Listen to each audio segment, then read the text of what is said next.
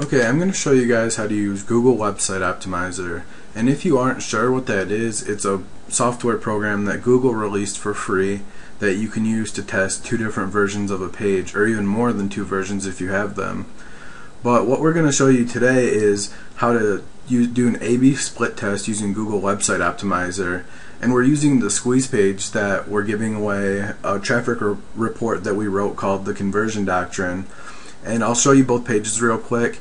And just a little preface before I show you. Normally when you do an A/B split test, you want to have two very different versions of your page so you can see which elements might be working better than others. But just for the sake of us showing you a real life case study, we just came up with two that aren't too different, but they're different enough that we can use it as a test. So this is the first page. We just have the title and all the copy, and then we have the ebook and the opt-in. And then on the second page we have the same kind of layout, but we're using a blue headline and arrows, and then we have this red button and red dotted line around the form.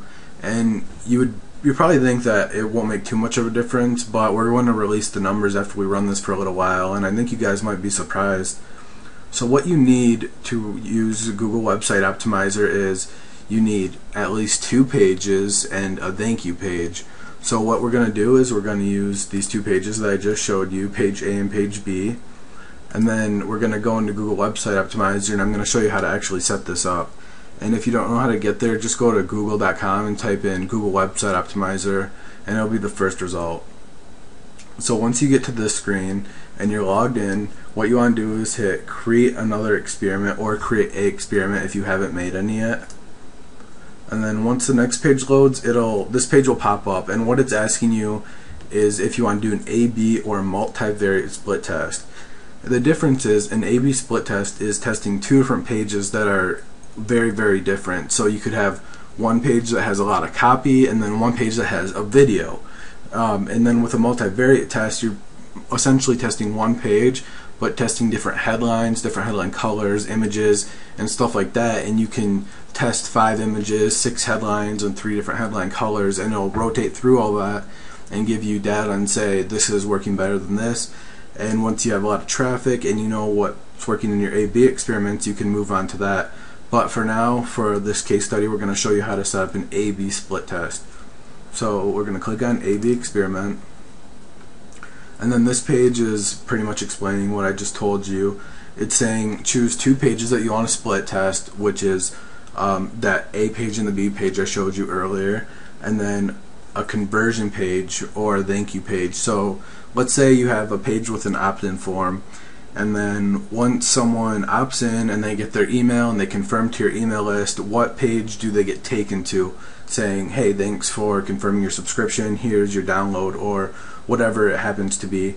You have to identify those 3 pages, and once you do that, you just click here, I've completed these steps and I'm ready to start setting up my experiment, and hit create. And then once it loads, give your experiment a name. I'm going to call this Real World Traffic Squeeze. Okay, and then on the second step, all you need to do is take your 2 page URLs, and here are mine. Okay, and then the original one, we'll just leave that as original, and then for the second page we'll call it squeeze page B.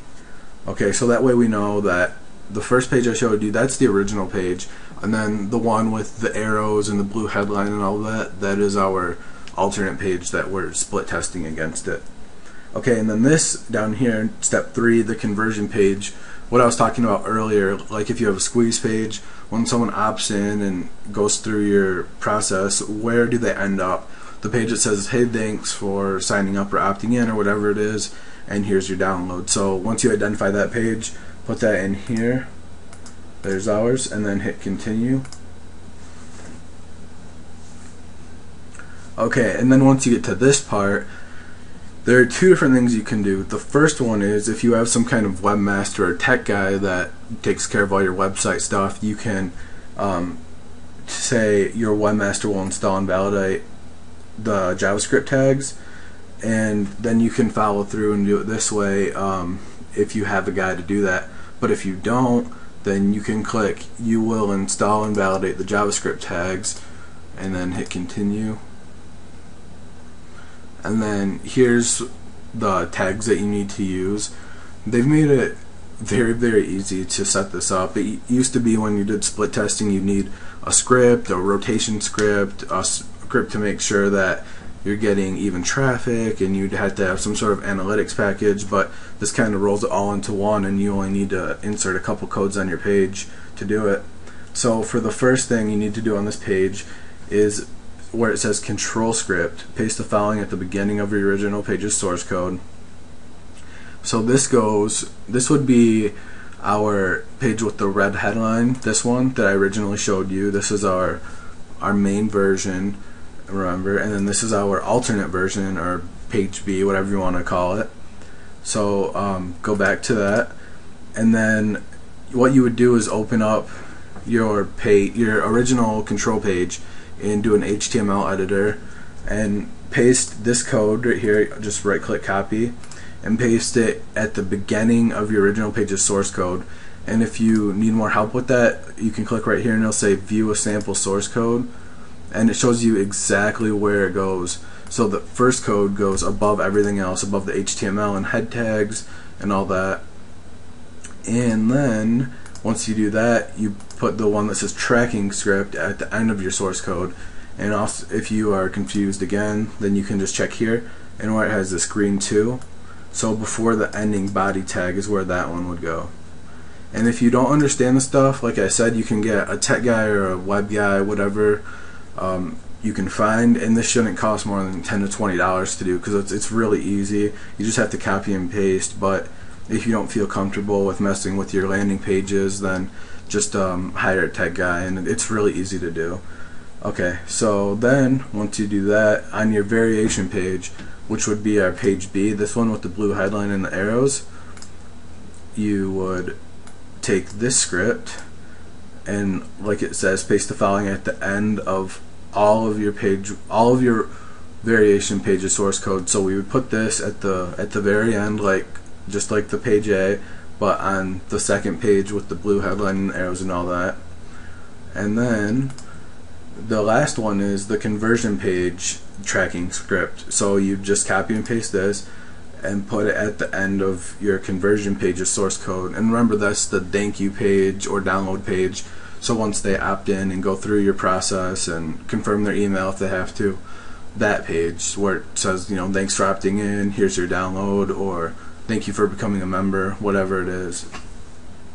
Okay, so you do all that, and then you upload the files, or if you're having someone else do it, just say, hey, this is what needs to be done, let me know when you're done with it. And then once you finish, all you have to do is scroll down here and hit validate pages, and it'll check to make sure that you have the codes in the right place and everything set up correctly.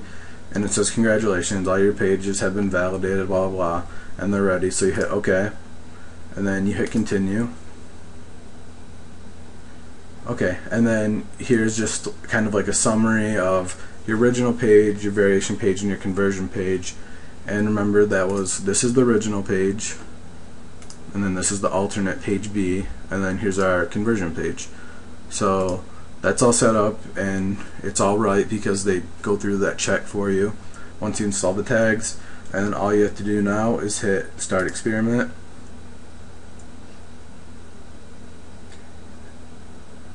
And that's it. You've successfully launched the experiment. And then it says reports will be available in 2 to 3 hours. And it says that because this isn't in real time, it only updates every couple hours. So don't sit there like refreshing, wondering if it's working, because if it told you that you have everything in the right place, it is. Just let it run for a while, check it every couple hours maybe, and this is all you have to do to start getting data and start running your experiment. All you need to do is start sending your traffic to your page A, your control page, so that would be this one for us, and then it'll automatically start splitting the traffic to both of your variations.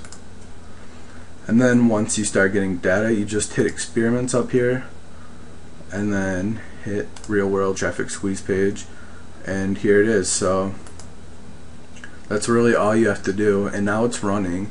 and we can't see anything yet because, like I said, it takes a couple hours, but once it starts running for a while, you'll start collecting data and seeing which page is working better. So that's a pretty basic overview of how to set up an A/B split test. It's really painless and easy, and if you have any questions, just leave us a comment or let us know. Thanks.